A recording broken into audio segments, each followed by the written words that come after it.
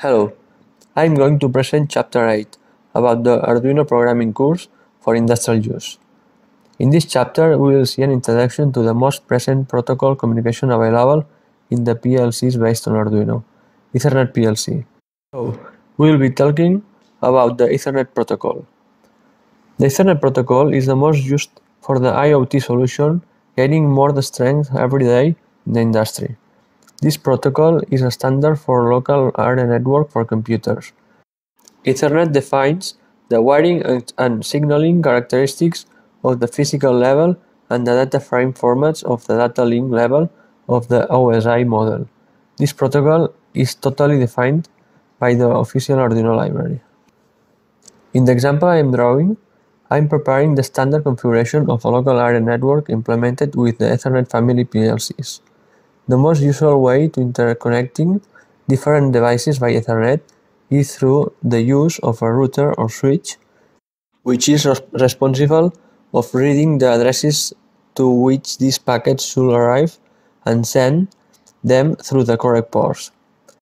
The structure of the diagram shows a computer on the left, which will be responsible for sending data to the different controllers, in order to manage them online. On the right side, we will have different Arduino-based controllers, which will process the information coming from the main computer. In this scheme, we could think that the main computer will have the role of server, and the different controllers will be the different clients that connected to it. You can take in mind that the standard architecture of a local network consists of one server and n clients. The server is always listening, and it is the client who makes the request. However, if we look at the protocol level, we see how this is not always the case. The main computer, even if it is a server of a company, could perform the client function. In the same way, the PLC could perform the server function. What is thought to achieve with this is that the PLC is at all times listening. In this way, if the main computer sends a command for the PLC to activate, for example, an output, the PLC must be listening at all times a server function. When the main computer wants to send some type of data, it must start a connection with the PLC client as a client function. This structure only makes sense if the main computer manages the uses of the controller. On the other hand, it is also possible that the only function of the automation is the collection of the data from different sensors and actuators. In this case, it does make sense for the host to act the protocol level as a server in the controller to act as client. The PLC will periodically connect to the server to send the data it has collected from the associated sensors. The most essential thing to keep in mind is the client or server model. The client-server architecture is a software design model in which the tasks are shared between the providers of resources or services, called servers, and the claimants, called clients. A client makes requests to another program to serve who responds. The server is the device which is always pending to the reception of requests. In short, it is who is listening through the Ethernet port to see if someone wants to connect to it. The server does not initiate communication. On the other hand, the client is responsible for sending the connection request to the server. Therefore, it is in charge of initializing the communication. For the properly working network, the server must always be online, while the clients may or may not be connected. If the server stops listening for some reason, the entire network is completely disconnected because no matter how many packets are sent, there will be nobody to manage them. The protocol that is normally used to control transmission is the Transmission Control Protocol, known as TCP. This protocol is one of the fundamental protocols on the Internet. In a simple way, the protocol works in the following way. First, the client sends a connection request to the server. The server sends a confirmation through an ACK response.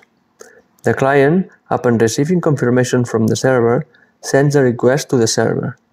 Lastly, the server manages the request and acts accordingly. Many programs within a network composed of computer networks can use TCP to create connections with each other through which a data stream can be sent. The protocol guarantees that the data will be delivered to its destination without errors and the same order that was transmitted. The Ethernet protocol is based on the W500 chip. This chip is fully integrated in the Ethernet PLC board. Communication between the Ethernet chip and the PLC is carried out using the SPI communication protocol. If we remember briefly, this protocol is based on 4 pins, which are MISO, MOSI, SCK, and SS. These first 2 are used to the sending and receive data, and the third is used for synchronization, and the last one is responsible of enabling the chip. Enabling the pin is transparent to the user through the pin 10 of Arduino.